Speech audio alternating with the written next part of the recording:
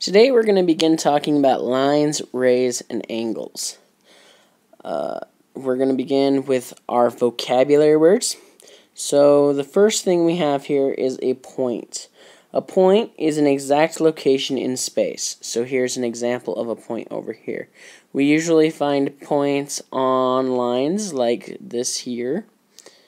These 2 points here are on line. These two here are at the end of the line, separating a line segment out. This line could continue. So a line is a straight path of points that continues without end in both directions. So here we have a line. Now sometimes we'll have a line with arrows at the end signifying that it continues. Other times we'll have a line that is just straight with no actual way for sure to tell that it continues other than it doesn't end with a point. It continues through the point. So here we have it continuing through the point.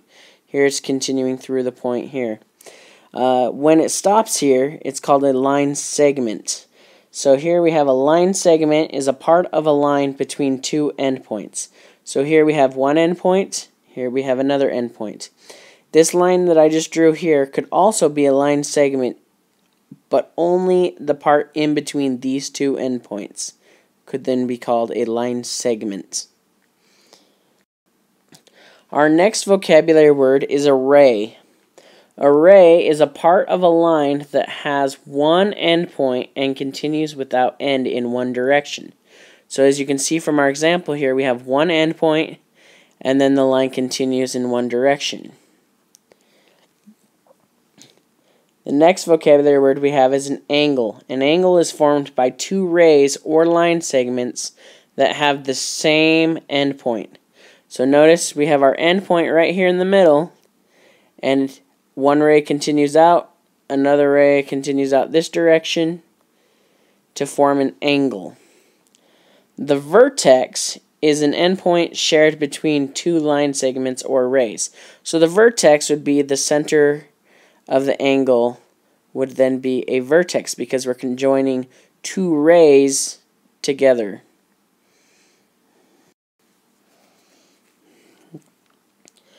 A right angle is a square corner or 90-degree angle. So our books, our desks, pretty much everything we have, a lot of the stuff we use has a right angle. Now a right angle may look like this, or to signify that it is a right angle, sometimes you'll find a box in the corner, which will then tell you that it is a right angle. So if it has a box in the corner, it's automatically a right angle. If it does not have a box in the corner, then there's a chance it could be close to an acute angle or an obtuse angle, so it just depends. A straight angle is like a straight line.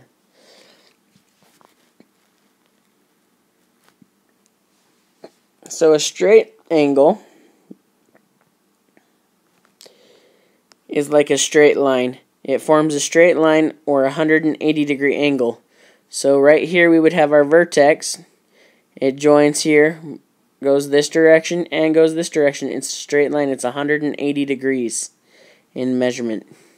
An acute angle is an angle less than a right angle or less than 90 degrees. So an acute angle is going to be less than 90 degrees. So this is an acute angle.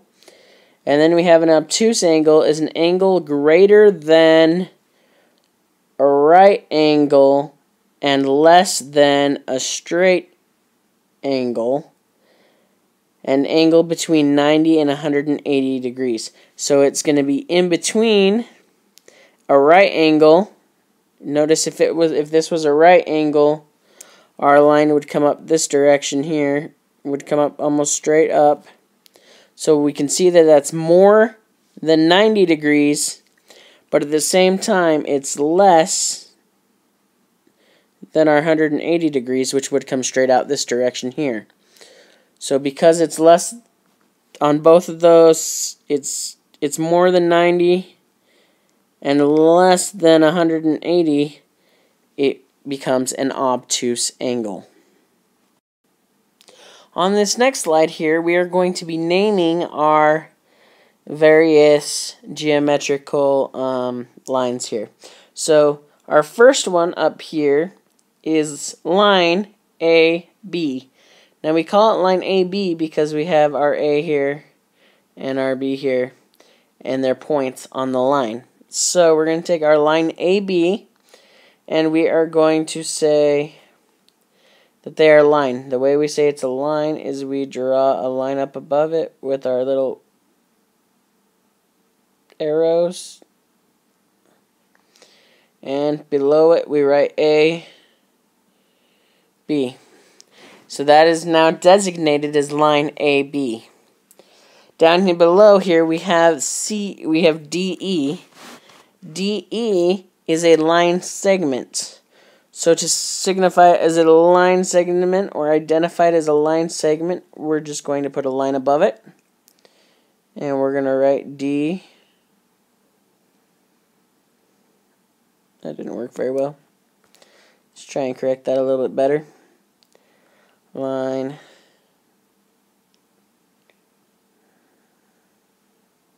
DE.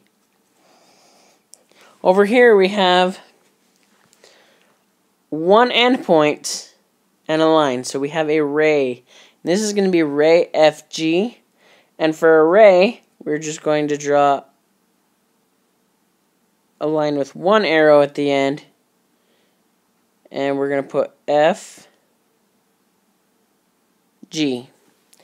And that's going to identify that as a ray FG.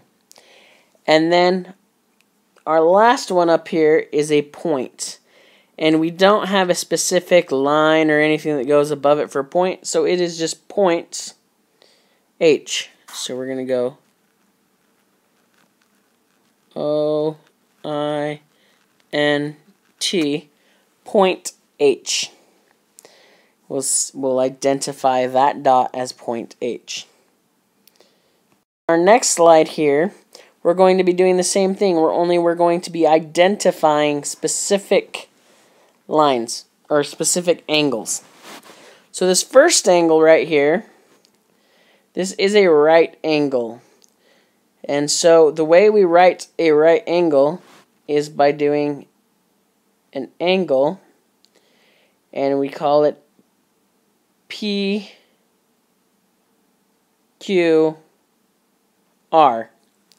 Now it's very important when we are doing this that we have our angle, our middle, our vertex, our middle point here.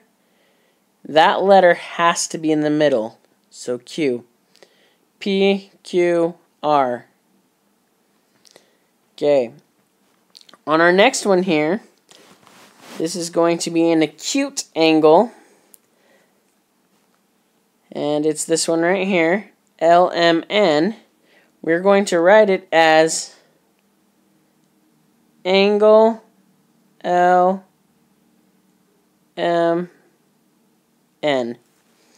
Notice I still use the angle symbol so that I know that I'm talking about an angle. On our next one here, we have TUV. Notice I'm going straight in order. TU, my middle is going to be where my vertex is going to be in the middle when I'm naming it. So I'm going to have angle TUV. And then I have my straight angle down below here, which is a WXZ. So we're going to go angle once again,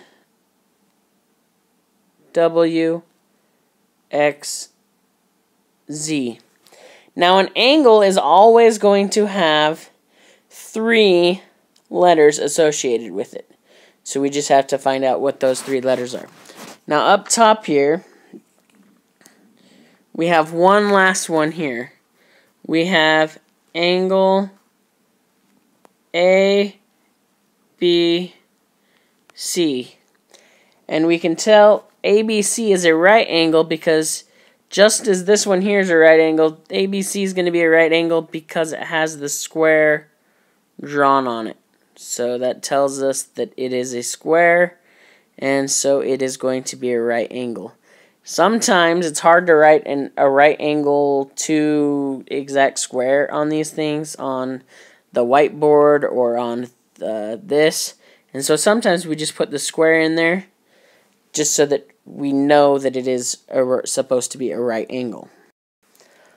Okay, now we're going to identify specific angles, lines, or segments using the diagram of these lines. So,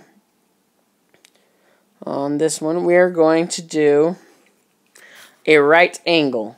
So now we got to find a right angle. If we look here, we have a box. That box means that that angle is going to be right. So now we got to make sure we name the correct angle. Okay? So here we have a B. That's our middle. That'd be our vertex. So we could say K, B, Q would be a right angle. So we have to do our angle sign. K, B, Q. Our ray, we have many choices for a ray here. A ray, remember, has 1 point and, well, technically has 2 points. A ray has 2 points, so we have a ray here. We have B to A, which would be a ray.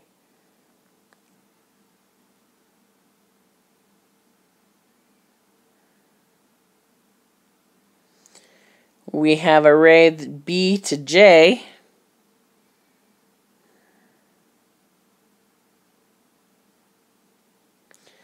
We have a ray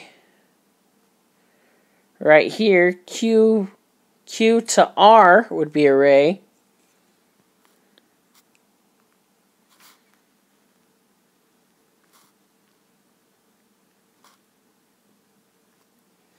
And there are several other ones. See if you can find some. See what you can find. Now we have our lines. Okay, we have a line right here. We have J to L, which would be a line. We have J to K, which could be a line.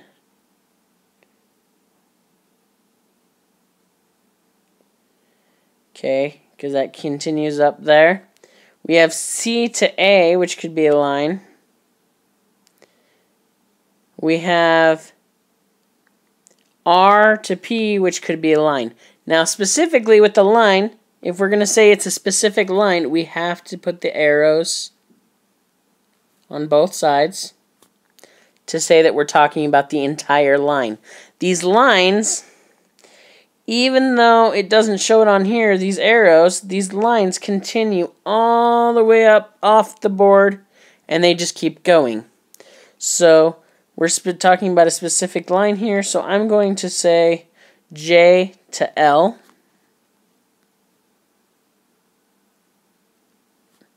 Is a line. I could also say A to C is a line. Once again, I have to do my both arrows, because if I don't do both arrows and I just do A to C and I do a line, or just without the arrows, so if I were to do, I'm just going to do it right. If I were to go like that and say, which one, P to R,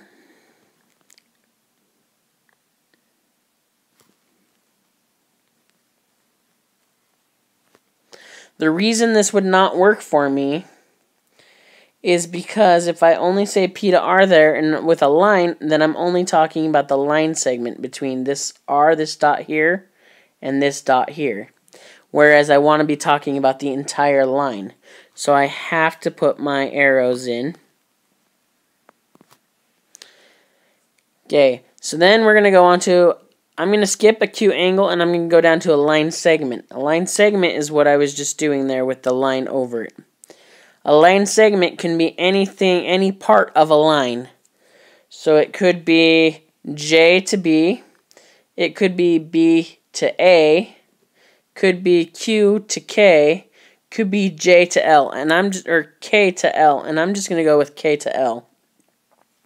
So my line segment here is going to be K, L. I could also say a line segment could be between Q and B. So I'm going to do that also. Q and B. Now, an acute angle, I'm going to go back up to my acute angle now. An acute angle is an angle that is less than 90 degrees. So, if B is a 90-degree angle, then my Q here, or K, is going to be a less than 90-degree angle. So I could go BQK. So I could go angle. Oh, wrong button. Angle BQK.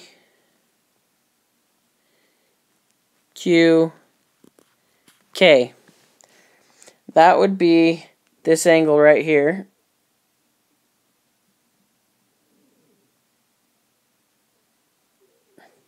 And as you can see, that is less than 90-degree angle, so that would work fine. I could also have chosen a different angle as long as it is less than 90 degrees. Obtuse angle, I'm going to choose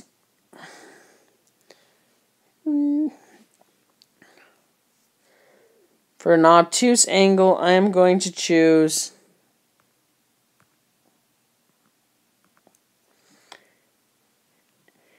LKQ. So I'm going to go this direction, LKQ. So I'm going to have LKQ as my obtuse angle. And as a straight angle is any angle that has a vertex that is completely 180 degrees. And for that one, I am going to choose JBK, which is right here. JBK. So angle JBK. So now we've kind of gone through how to identify right angles, rays, a line, acute angles, line segments, obtuse angles, straight angles, and a point. And that is our basics, or our first step into geometry.